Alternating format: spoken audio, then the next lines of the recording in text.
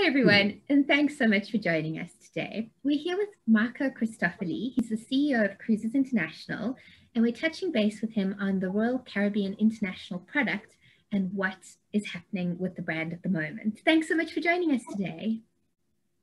Thank you, Sarah. Thanks for having me. Always a pleasure. Great. Maybe we can start by talking about some of the upcoming sailings that Royal Caribbean International is committed to. I was reading this week and I see that a number of Israel cruises are going to be introduced. Maybe you can talk us through this decision. So absolutely fantastic news. I think it's something we've been waiting for a long, long time. Essentially it's basically the launching of cruising in the new COVID environment. So we're very excited. Why Israel specifically? I think really it's just down to the fact that Israel is the first country in the world to have most of its population vaccinated. So it's a starting point from a safety perspective. So what we are excited about is that the itineraries will be round trips from Haifa, which will be the new home port for Odyssey Overseas. And so there will be idyllic sort of getaways between 3 and 7 nights, all right? And what they will do is they will do the Med, predominantly going to Greece and Cyprus. So it will touch islands like Rhodes, Santorini, Mykonos, Athens, Limassol. So really, really nice itineraries. It will be restricted, obviously, for the Israeli market, initially, as a start. But the most exciting thing for me really is that it starts in May. So we can feel it and we can touch it already, which is so exciting, because until now we really didn't know when sailing would sort of start picking up again. So with that in mind and understanding that it's all developing as we're speaking, do you have any sort of comments about what's happening sort of with South Africa at the moment? Obviously, we were the first to develop the South African strain, and we've had dozens of countries sort of saying that we can't enter directly from South Africa as we could be carrying the strain. And obviously our rollout of our vaccine is quite a lot slower than a country like Israel. Yeah. Do you think going forward, how will South Africans be able to get on the cruise ships? Like, is there a time frame in mind? Is there anything else that can be done to open the world back up to you?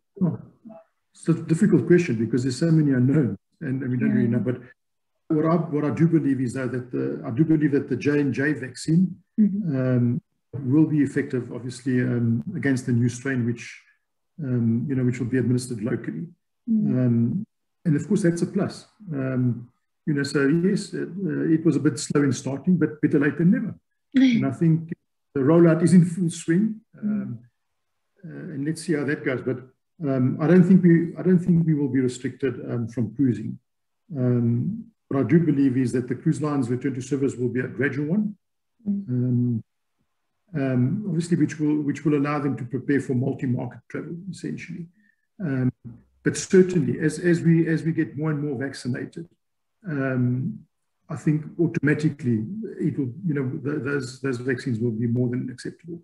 And we know already that the J&J vaccine, is the efficacy for our strain is 85, I think, or whatever percent effective. So just purely, following that logic, South Africans will be barred from traveling. So there's light at the end. The bigger question is, how soon can we all be vaccinated? Is the bigger question. I can't answer that. That I can't answer, but I'm very optimistic that we'll get there. We'll get there, and I really do believe that before the end of this year, I'm hoping that at least we'll have some sort of population immunity that will have taken place. Okay, and I mean, you've mentioned that there'll be additional measures such as mask wearing and social distancing on board cruises. Sort of anything else on that front that potential cruise passengers should be aware of? And are there any other obstacles that your guys are encountering in the restarting of cruises? So I think, look, I mean, cruise lines had a very stringent onboard health and safety protocols long before COVID. together with enhancing the current health protocols, which we all know about.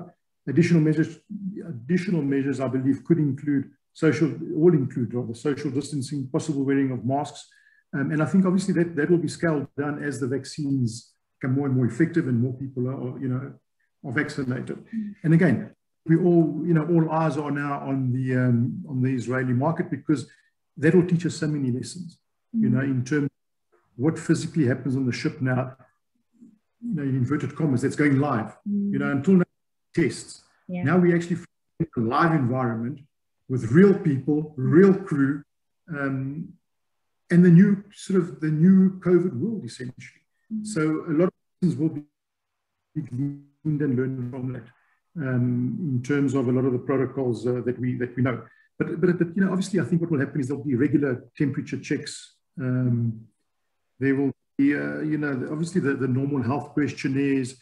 So, because the intention is really when somebody boards the ship, you need to be 100% sure that they carry no strain, or they're fine, they're healthy. So I think, so the preventative measures are going to be huge. So I think, it's not just once you're on the ship and that's it. I think that the whole sort of build up before you board the ship is going to be quite a stringent sort of process, and a lot of protocols which will take place, as I've mentioned.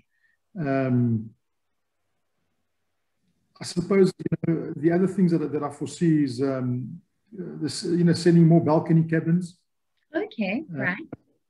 A reduced passenger capacity, which makes sense if you're thinking you need more outdoor space, less people congested.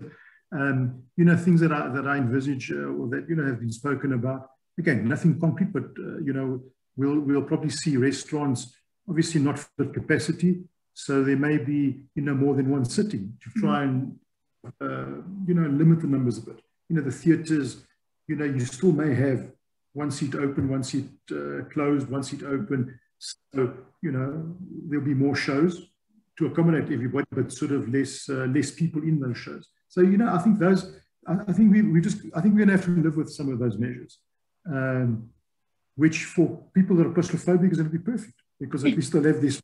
But again, I think it's all aimed at safety and making the experience for people one that they will enjoy. Right. So I think it's finding also that balance that you're there to have fun, you're protected, you feel safe, but you're not in a hospital environment, because I think nobody wants. So it's finding that happy medium and discreetly doing the things that need to be done to enhance the customer experience. So I think there's a lot of effort going into behind the scenes to strike that happy balance, essentially. Well, thank you so much. Lovely to have some optimistic comment. Good luck for the Israel cruise in May. Keep us posted, and I'm sure we'll speak again soon. Well, thank you, Sarah. Thanks for your time. Thanks, Marco. Bye-bye.